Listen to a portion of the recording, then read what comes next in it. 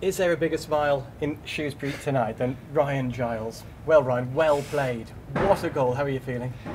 Yeah, I'm quite overwhelmed and speechless at the moment. Obviously, I can't really explain the goal. It was sort of off the cuff, you know what I mean? I've just got it and just hit it, and it's luckily gone into the net.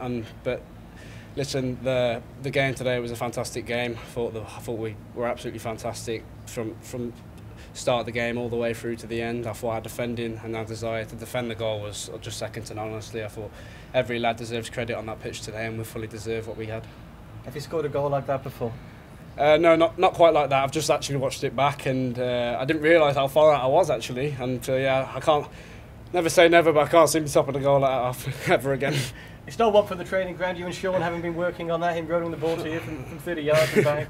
No, I couldn't say that really. No, I'd be lying if I said it was true.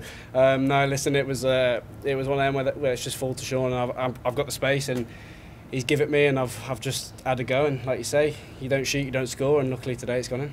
Let's give you that.